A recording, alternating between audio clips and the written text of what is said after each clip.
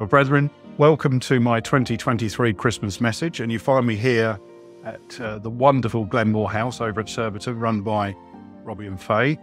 I'm sure you've all been here at some point or another, but if you haven't, give it a visit because it is a truly amazing Masonic centre. Another Christmas. I don't know, with the advancing years, Christmas seems to come faster and faster every year, and here we are again. But of course, you all appreciate this will be my last message to you as your Provincial Grand Master and Grand Superintendent, as I will be retiring on the 4th of February, the very next day at Freemasons Hall. Nick Berger is to be invested as my successor.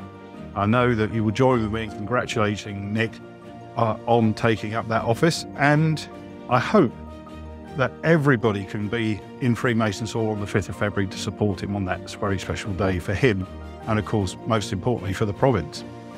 Of course, it's been another very, very busy year in the province, and everybody's been hard at work dealing with the key issues of membership challenge, rolling out pathway, and all the myriad of other offices that we fill each year. So I thank each and every one of you for all the hard work that you've put in yet again to make it another successful year, and of course, most importantly, to make the province the success it is. I hope you agree with me that at the moment it feels as if there is something of a buzz around the province and everybody's really enjoying their masonry, which is the most important aspect.